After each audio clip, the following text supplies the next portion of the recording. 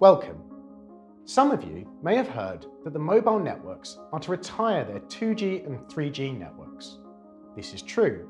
All 4 mobile network operators have committed to the UK government to retire their 2G and 3G networks by 2033 at the latest. This will also apply to all other UK mobile networks.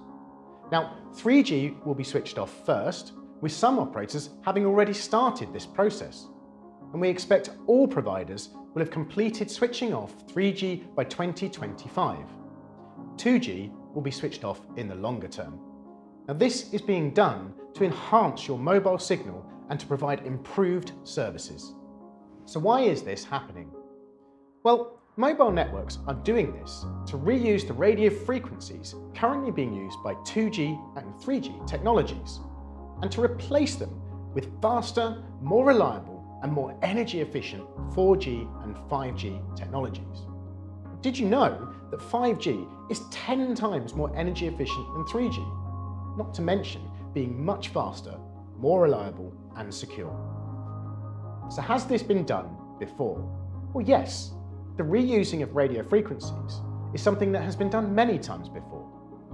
Many of you will have experienced the digital switchover for television, which went from analog to digital. The switchover provided more capacity in the form of more channels and better reception compared to the older analog services. This is similar to what will happen for mobile services. So is this happening only in the UK? Well, no. This is happening across the world. In fact, countries like the United States, Germany and Italy have already switched off their 3G networks. So what are the benefits?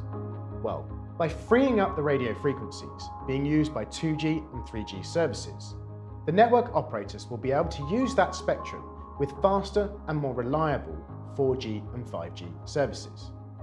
This will allow the network operators to provide much better services while also future-proofing our mobile networks by ensuring that they have the capacity to meet significantly growing demand for connectivity. And did you know that in the UK, there are already 95 million mobile subscriptions, and by 2030, we expect across the world there will be 50 billion connected devices. In fact, the average mobile user in the UK already uses 8 GB of data each month, and on one network, the average user is already using 25 GB of data per month. What if I have a 3G only mobile phone? Well, firstly, 3G usage is declining dramatically. Ofcom, the telecoms regulator, reports that it now accounts for less than 3% of all mobile data traffic and is decreasing 44% every year.